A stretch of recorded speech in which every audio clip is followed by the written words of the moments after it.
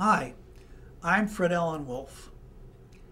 You're about to see an unusual movie called Beyond the Barbed Wire, an artist's view of the Holocaust. This picture, this movie, is going to change the way you think about the nature of reality, the nature of suffering, and what it means to be a human being.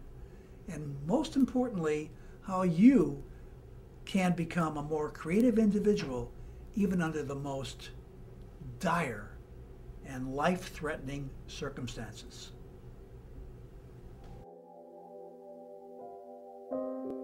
As you know, I always wanted to be a painter.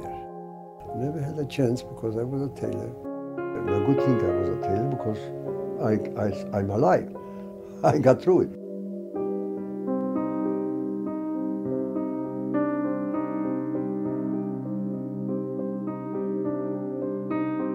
Normally what we mean by reality is reality that can be sensed with the human senses.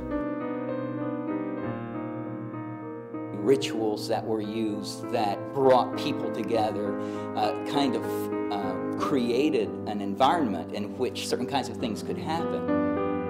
They don't want to depict what they do, because that's what they did. They knew they do it wrong. This is murder what they do. They didn't want anybody to do that. Even if you have the material, they wouldn't allow you to depict this what's going on, because they didn't let in any cameras. This was kept closed up for outside the world. And they denied everything else also. They lied to everybody. The whole world was a lie. Everything what they did. What we're dealing with in terms of creation is not only just creation, but creation and something else called annihilation.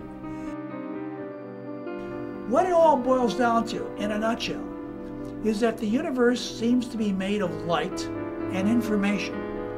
And information is boggling the light around into various forms. When we're talking about the human body and what's going on when it's creating, I would imagine something similar happens in our thought processes. A creative act from nothing, something from nothing. It's the Big Bang.